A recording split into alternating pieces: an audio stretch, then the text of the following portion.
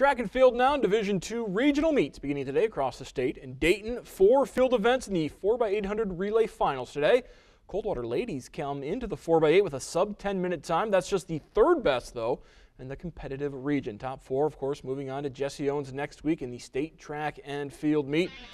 Head to Welcome Stadium. We'll begin with the field events and the girls discus. Ottawa-Glandorf's Anna Bellman going 124 feet here. She would finish second. That is good enough to qualify for state. Van Wert's Alexis Dowdy spinning 116 feet. Dowdy would place fourth. She's going to state as well. High jump, Elida's Aubrey Williams clearing 5 feet. She would make the podium, placing in 8th place. Go to the pole vault pit now. Shawnee's Jacob Thomas clearing 13 feet here.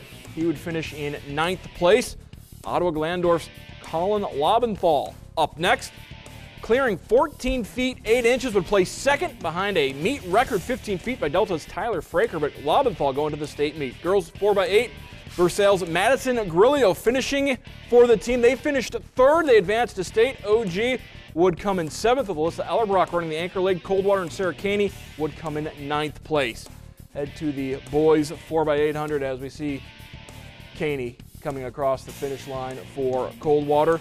And OG, Ben Wishmeyer would anchor 4th place finish for OG, so the Titans 4x8 boys going to state as well. Shawnee Zach Burton would finish 6th. Van Wert's Connor Schaefer would get the Cougars in 8th place in the 4x8.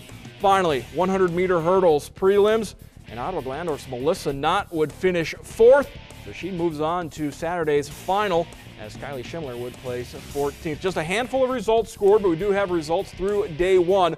For the ladies, Wasion a 1-point lead over several schools, including Ottawa-Glandorf. Lady Titans in 2nd. For the boys, OG currently in 3rd place with 13 points.